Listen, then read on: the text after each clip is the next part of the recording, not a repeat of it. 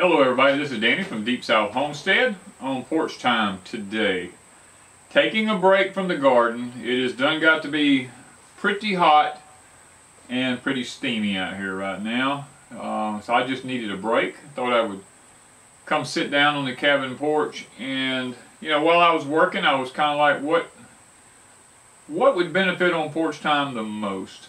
I mean, we talk about a lot of different subjects, and it's no secret that the controversial things get more views, and I don't know if it's because people click on more or what, but I don't like being controversial about a lot of stuff. I'd rather just talk about bare facts. I like to talk about something that's going to benefit somebody. And with what's going on in the world today, with the virus and stuff like that, and the economy and food and all these kind of things, I want to talk about something that is essential to every one of our lives, whether we know it or not. And I want to talk about dirt. Literally, I want to talk about dirt because that's where I've been. I've been in the garden. I've been moving dirt. We're having a second pond built, and I've been moving dirt from that pond, the black dirt, and piling it up in big piles because we have so much of it that he doesn't need, and I could use rather than just scattering it out everywhere. And this dirt, just go ahead and be honest with y'all, this is the dirt that we've been using here at Deep South Homestead for a long time. After Hurricane Katrina, I had a dozer push up a lot of it out of a bottom down here where we built the first pond at, and put it on the hillside back there. That's where we've been growing, and we have grown some of the most amazing food in that soil. It's a little acidic, but we neutralize it with lime, get the pH up in it, and then we do our soil samples and stuff, and it works out really good. But let's talk about dirt. Now, we look at it every day.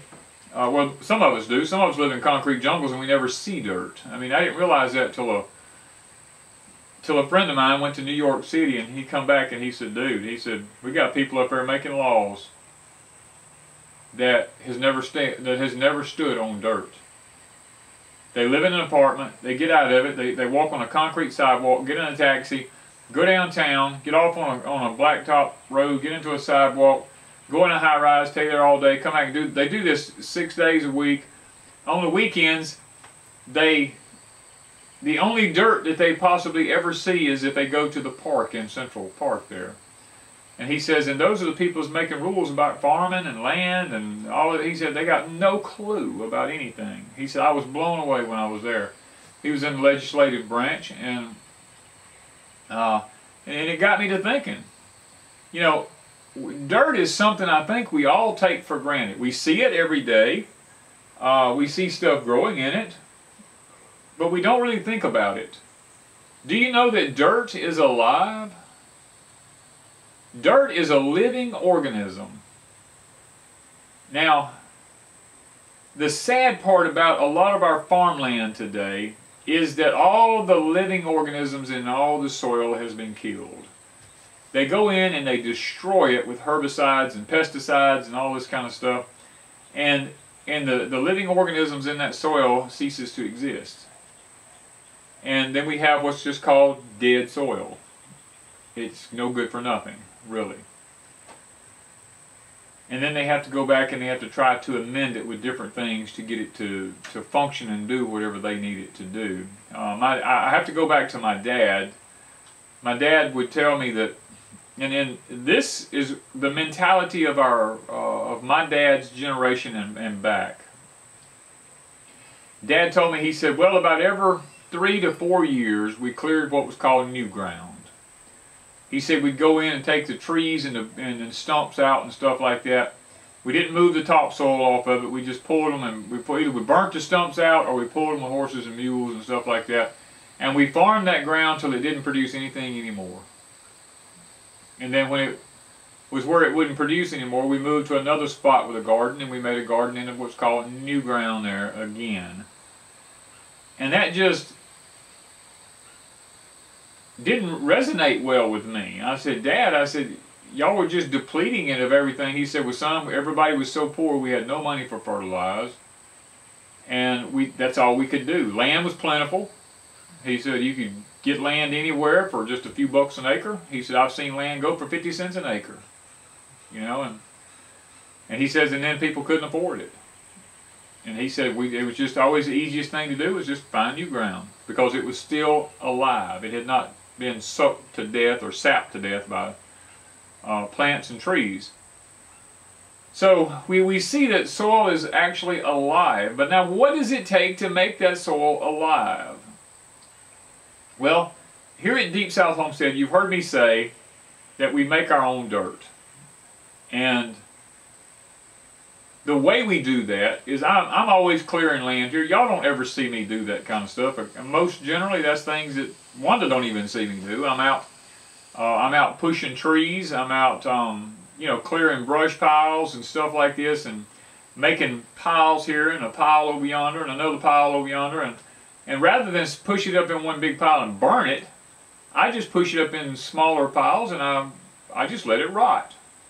Now, weeds will grow up in there because I've exposed the soil to sunlight, but I don't pay any attention to that. I just, every so often, I'll go in there and take the tractor and just try to roll it up, and after about, in our heat and humidity, in about 3 weeks, I can go in there and it'll all just start cracking and crushing and crumbling all up, because it's just literally the humidity and the heat. Those little small trash piles almost set their own selves on fire. They get so hot. And after about 6 months of that, I can begin to turn it. And when I do, there'll be worms all in it everywhere. And it'll be so wet and sticky. And then in about a year, I can go in and scoop it up and bring it out. And when I put it in the gardens, I can go through it and take the small sticks out of it and put them back in the bucket and go dump them back in the woods again. That's how we're making our soil, through rotted debris. Now, let's look at what makes soil alive. First off, you've got to have carbons. Carbons are dead. Let's talk about composting, because composting and soil are basically the same thing. You're creating soil when you compost. You put carbons into a compost pile. That's things like dead leaves, dead plants. I mean, it's something that has no life to it. It's a carbon. It's dead. Then you come back and you put your nitrogens in it. Now, that's your green stuff. Now, that's your fuel for that compost pile, or that's the fuel for the soil.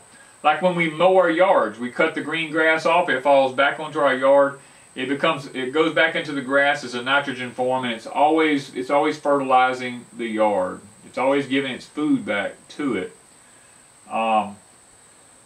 Then we have to do what we call compost piles that work best are compost piles that, once you get the carbons and the nitrogens in there, if you'll go and take a big scoop of just good old rich dirt out of the woods or somewhere and come dump it into it and then cover it up, the living organisms in the soil from the woods expand and feed on this nitrogens and carbons and stuff, and eventually turns it into rich black dirt. Worms move into it, and you get worm castings in it and all this kind of stuff, and it ends up being some of the most rich soil, and it's alive. Soil is just like our human body. Soil is an organic organism. Our body is an organic organism. Now, there's some misconceptions out there about soil and body in our bodies. Our bodies is an organic organism. The soil is an organic organism. When we grow a vegetable in the soil, it grows a vegetable. That vegetable is an organic organism. Our body can assimilate it. It can take it in through the mouth. The blood cells and everything in the body can break it down. The acids in the body can break it down. The blood cells can pull out of it what it needs, and it fuels the body. The problem with food today is that food that's grown like that, before it's sent to a grocery store, it has radiation run through it. It's irradiated. That kills all the living organisms in that food. Like a bell pepper, for instance, it's irradiated. If you buy a bell pepper at a store, it's been irradiated. It has nothing in it. It's not alive. It's just dead. Okay, it has nothing. And that is so that the shelf life of that bell pepper can be extended so that the store doesn't sell it fast enough, it won't go bad. You take a bell pepper you just pick out of the garden and bring it in the house, one that you get from the store and bring it in the house, the one in the store will last for weeks. The one that you pick out of your garden at home will go bad within the first week usually. You can keep it in the bottom drawer of the refrigerator and make it last longer, but it begins to start shriveling up and it'll actually go bad in no time. That's because it's alive. The one from stores are dead. All food in grocery stores is dead. Now, people sit back and I see our bodies are organic organisms. We need that living food to go into our bodies to provide living life for our bodies. But when we put dead food from a grocery store into a live body, then what happens is the body has to create acid because there's nothing in the food that you're eating that has the ability to break it down. There's no acids, no enzymes, no nothing in that food because it's been killed through the radiation. And when we take it into the body has to create acids in the stomach extra beyond what it normally would to break that food down so that our bodies can begin to try to get something out of it. That's the reason we have GERD, acid reflux, indigestion. All these kind of problems is our bodies are producing extra acid to break down this fake food that we're eating today that's really just dead. It has nothing in it. And we have to take something like the purple pill or Prilosec and all this stuff. And all those pills are, you can call a doctor, you can ask them, whatever. All those pills are hydrochloric acid that's a time release for about a 24-hour period in our stomach to break that food down so our body doesn't have to make the acid. That's all those, they're just acid pills. That's all they are. Now, soil is a lot like that.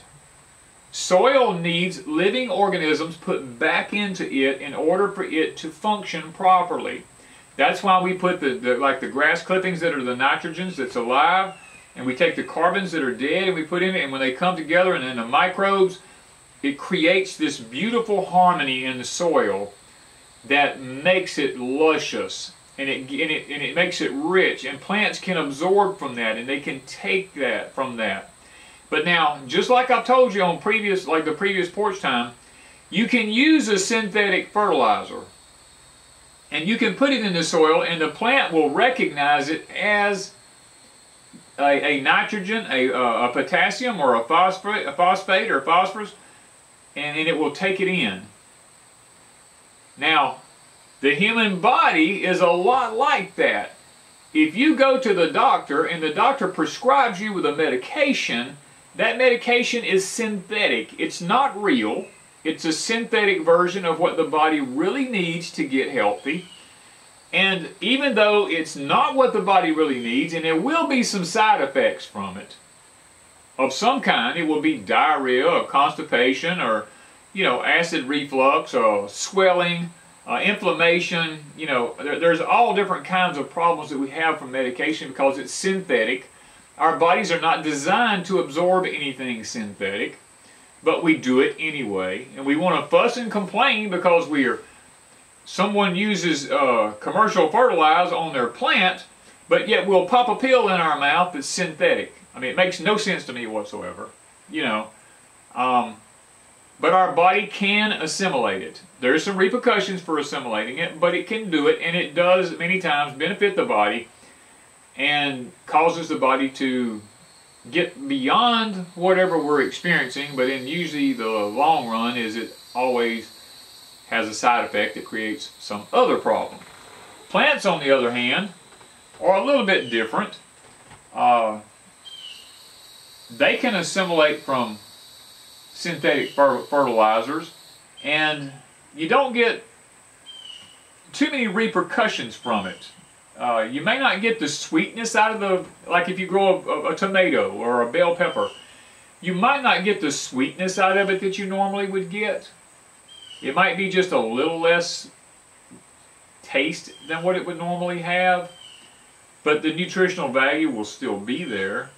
May not be quite as high on the organic scale as it normally would, but it's still there nonetheless.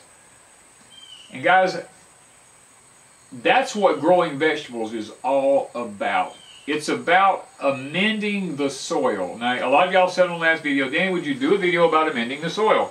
Well, I amend my soil in the fall. I wait till fall. The reason for that being is most of my gardens a lot of times will lay over winter. A lot of them I grow in over winter. But what I do is, the fall is when all the leaves begin to fall off the trees. That's my carbons that I need. I will go and I will dump those carbons all in my garden. I will take them, run over them with a lawnmower, and I'll chop them all up, or I'll put them through my shredder and I'll chop them all up, and I'll just blow them all out in the garden everywhere. Because I have a very sandy soil here and it needs a lot of organic matter.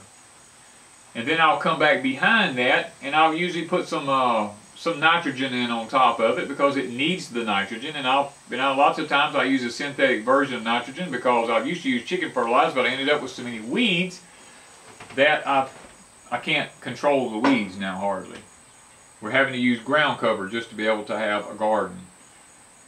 And then I will go in and take this black dirt that we have from these trash piles that I've let rot down, and I'll put it on top of it, which that's my living organisms in there. And then I take the tiller on the tractor and I till all that together and I just leave it.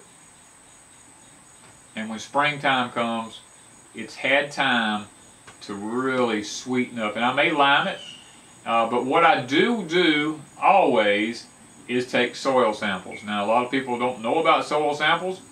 If you can go to your local county extension service. All counties have a county extension service, and you can request a little square box. It's a little bit taller than it is square, for soil samples, and they will send that off for you. There's a fee for it. In Mississippi, it's an $8 fee for each box. Mississippi, it goes to Mississippi State University. They do an analysis on it based on what you want to use that area for. I can take dirt out of my pond, I can send it off, and I can say, look, this is for a pond. They will send me back an analysis on that dirt that goes in the pond. They will tell me how much lime I need, how much fertilizer I need. They'll tell me all about what I need for that pond. You can send it off for fruit orchards. It will tell you, come back and tell you everything you need for fruit orchards. Or you can send it off and ask for a vegetable garden. It will come back and tell you everything you need for a vegetable garden. It will tell you what's in the soil and how high it is in the soil. That is information that is extremely valuable for you when it comes to trying to grow your own food. And guys, in the world we live in today, growing your own food is going to be essential. Now, I do realize that a lot of people, I'm noticing this more and more, have very small places to grow. And because you have small places to grow, it's even more important for you as an individual to make sure you get your soil right. And all it takes for you is one flub up or one mistake from something like a Remedy, 2,4-D, Grazon, anything like that, and your garden is screwed, and you don't have room to move over and do something else because that's the only space you have. So you have to be very careful about what you purchase to go in that soil, because Grazon is one of those products that interferes with the cell structure of plants, and plant cell structures have a way of interlinking themselves together. Well, Grazon tampers with that cell structure, and it causes them to do like a blockchain. They just kind of stack on top of one another, and they don't do what they normally would do, and the leaves will all curl up and twist up, and I mean, eventually kill a plant. That's what it's designed to do, is mess with the cell structure of plants, broadleaf plants. And once that's in your soil, then your vegetable garden cannot assimilate the nutrition out of that soil because it's being blocked by a chemical, a herbicide. And once that happens, your soil is tainted for anywhere from 18 months to 2 to 3 years. And you only have a small choice. You can either dig it all out and replace it, which is what I've had to do in one of my greenhouses because it happened to me. Or you can go in there and plant some monocots. You can put corn. You can plant grass. Grass, it will pull it out. It's just lots of things like that you can do to try to get your soil back where it needs to be. But guys, it's extremely important in the world we live in today to know soil and to amend soil, to put into soil what it needs. Put living stuff back into the soil. Just like our bodies, like we talked about. Our bodies are a living organism. Soil is a living organism. It's alive. Whether it looks like it's dead laying out there, it's just like dirt, but it's alive. Now, I'm a firm believer in permaculture. I am actively trying to turn my whole homestead into permaculture. Permaculture doesn't happen overnight. As a matter of fact, most places with permaculture takes anywhere between 5 and 10 years to make it happen. And a lot of people go, well, I don't understand permaculture. Well, permaculture, if you don't understand permaculture, just go to the forest and look in the forest. The forest is a living being. It's a living creature. It's a living organism. It has its own ecosystem. You have the trees that grow giant, and you have smaller stuff that grows out under those trees, and smaller stuff that grows out under that. And then in the shades of some things grow some plants, and the whole forest floor takes care of itself. It feeds itself. It never has to be fertilized, and yet it flourishes. It does wonderful. That is the ecosystem that I'm trying to create here. And that is the ecosystem that will eventually determine how well we survive if an LCE happens and we cannot come up with commercial fertilizer, or we cannot come up with organic fertilizer. We can't use our animal fertilizer, and all these, we have no way to fertilize anything. This is what it will come down to, is permaculture. And that's why now, while we can do things, I am creating permaculture. Because I've been doing it now, let's see, this is probably my fifth or sixth year doing permaculture. A lot of my stuff is already taking care of itself. I don't even have to do anything with it. It's pretty much does its own thing. And that is a beautiful thing to see. You know, I've learned what to plant, where to plant it. That's key with everything, is where to plant what. You can't just go out there and stick something in the ground somewhere because you like the fact that it looks good there. It's got to be, can it function there? Can it be healthy there? If I plant it there, is it going to thrive in the location that I put it? Some things are made for partial shade, some things are made for full sun. It's all about putting something where it needs to go and putting it in the right environment. Simply because in certain places those soils are different. Y'all saw as we had this first pond dug at the difference in the soils. The first 6 foot of that pond was pure black dirt. Then we got down to some lighter colored dirt. Then we got into the dark red clay. It's what we needed for the dam. And we had to transfer it all the way around and put it in the dam. In other words, we had to move dirt and put it in a different location in order to make this project work. But if you're planting trees or if you're planting a garden, you need to know the soil types. You need to take a post hole digger and you need to dig down. You need to see how deep the topsoil is. You need to see how far it is to the bedrock. I mean, you need, or clay level, whatever you have wherever you're at. You need to learn, you need to know those things, you know. Soil structure is probably one of the most important things you can know about gardening. I don't care how much I don't care what you do to a garden. You can put all the fertilizer you want in a garden, and unless that soil is not right, it will not use that fertilizer at all.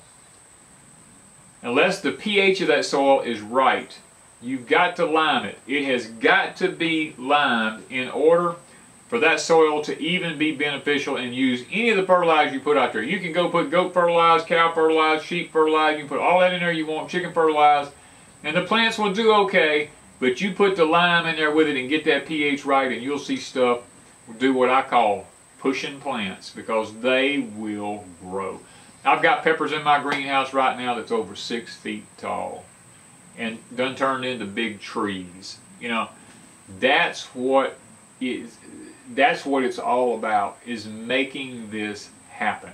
So guys, that's what Porch Time is about today. It's about soil. It's about dirt, because dirt is key to life. Think about it like that. The dirt that you see every day is the key to your existence, because that dirt is alive just like you're alive. However you treat your body is how you should treat that soil if you want it to provide for you like it needs to provide for you. So guys, I hope today on Porch Time has been a little bit educational. It's not been controversial or anything like that. I know it probably won't get the views that it normally does, but I wanted to say, let's talk about dirt. So guys, have a blessed day, and thank you from Deep South Homestead.